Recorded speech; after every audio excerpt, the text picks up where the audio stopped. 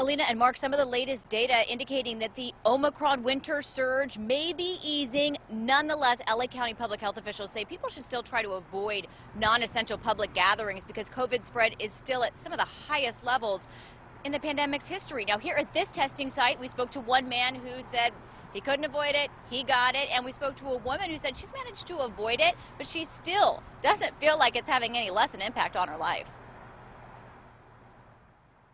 I had a terrible sore throat for like 3 or 4 days, fever for a day, but I didn't have the aches and chills and things like that.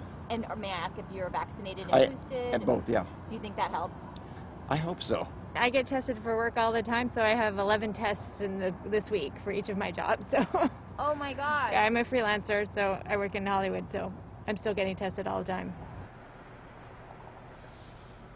This, as new evidence from the CDC finds that boosters are key against Omicron. Finding 2 doses were 57% effective against COVID hospitalizations, but when you add that third, it increases to 90%.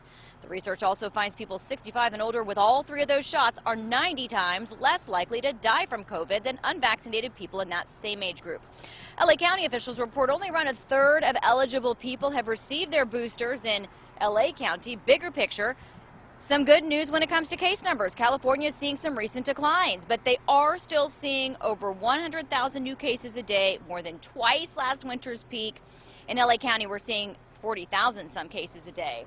Back out here live, when it comes to testing, people here are telling me that they're having an easy time snagging an appointment at this point. And when it comes to vaccines, a new bill introduced by a California lawmaker would make it so that children 12 and older could get a COVID vaccine or any other without their parents' knowledge or consent. So that is, of course, still working its way through the legislature, but could make a difference. And that is the latest live here in Santa Monica. I'll send it back to you. Lauren.